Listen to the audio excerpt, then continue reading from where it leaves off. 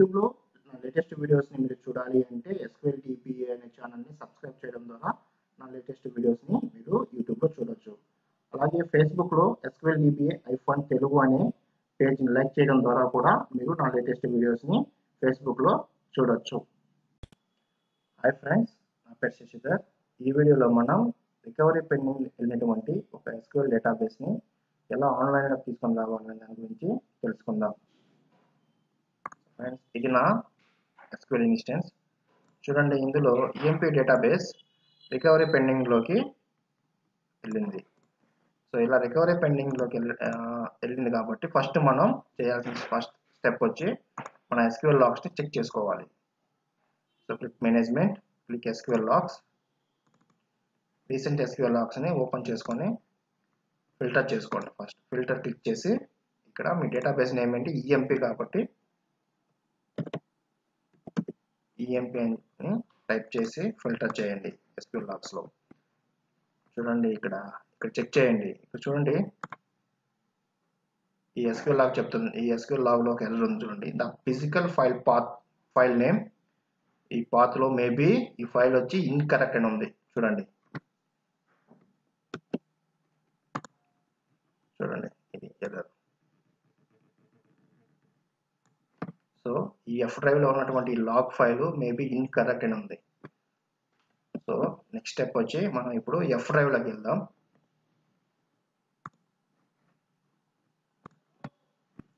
చూడండి ఫ్రెండ్స్, ఇక్కడ C drive ఉంది, D డ్రైవ్ ఉంది, బట్ F డ్రైవ్ అనేది లేదు.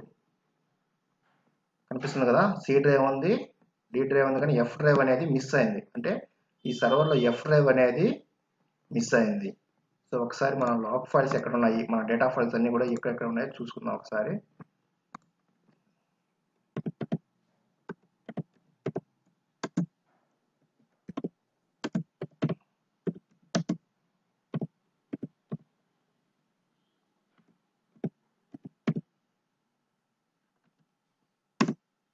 Select star from sys.sys all files.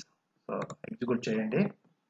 So దీని ద్వారా ఏమొస్తుందంటే మనం డేటాబేస్ అన్ని ఎక్కడెక్కడ ఉన్నాయి, మన లాగ్ ఫైల్స్, డేటా ఫైల్స్ ఎక్కడెక్కడ ఏ పాత్రలు ఉన్నాయో మనకు తెలుస్తుంది. చూడండి, ఇక్కడ EMP_log అనేది F డ్రైవ్లో ఉండాలి. చూడండి,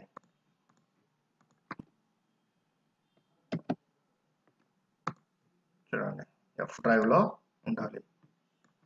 బట్ ఇక్కడ మనకు F డ్రైవ్ అనేది మిస్ అయిపోయింది. సో మనం ఇమ్మీడియట్గా మన కస్టమర్కి, అలాగే సర్వర్ టీమ్కి, అలాగే స్టోరేజ్ టీమ్కి ఇన్ఫార్మ్ చేయాలి. ఇలా డేటాబేస్ సస్పెక్ట్ మోడ్లోకి వెళ్ళింది, నా డ్రైవ్ మిస్ అవ్వడం వల్ల. సో కైండ్లీ యాడ్ ఈ డ్రైవ్ అని వాళ్ళకి ఇన్ఫార్మ్ చేయాలి.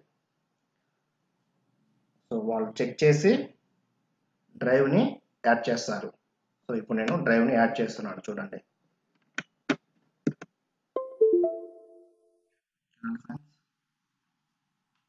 F డ్రైవ్ని నేను యాడ్ చేశాను.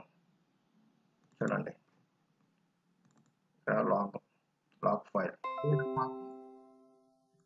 చూడండి, F drive log file name, F drive log file. So database log file అనేది ఇప్పుడు F డ్రైవ్లో రికవరీ అయ్యింది. సో ఇప్పుడు ఒకసారి SQL సర్వర్ ఒకసారి రిఫ్రెష్ చేయండి. అలాగే ఇప్పుడు EMP డేటాబేస్ని రైట్ క్లిక్ ఇచ్చి టాస్క్లోకి వెళ్ళి ఆఫ్లైన్ ఉంది కదా, టాస్క్ ఆఫ్లైన్ అని దాన్ని క్లిక్ చేయండి. సో ఆఫ్లైన్లోకి డేటాబేస్ పెట్టాము. నెక్స్ట్ మళ్ళీ రైట్ క్లిక్, టాస్క్ ఆన్లైన్ అని క్లిక్ చేయండి. సో రిఫ్రెష్ చేయండి. చూడండి ఫ్రెండ్స్, ఇక్కడ ఇప్పుడు మనం డేటాబేస్ని యాక్సెస్ చేయగలుగుతున్నాం. కనిపిస్తుందా? ఇందాక రికవరీ పెండింగ్ ఉంది కదా, ఇప్పుడు డేటాబేస్ ఆన్లైన్లోకి వచ్చింది. సో ఫ్రెండ్స్, ఈ విధంగా మనం ఒక డేటాబేస్ని రికవరీ పెండింగ్లో నుంచి ఆన్లైన్లోకి ఈ విధంగా మనం తీసుకొస్తాం. సో ఫ్రెండ్స్, ఈ వీడియో మీకు నచ్చినట్లయితే లైక్ చేయండి. అలాగే ఇలాంటి వీడియోస్ మీరు చూడాలి అనుకుంటే నా ఛానల్ని సబ్స్క్రైబ్ చేయండి.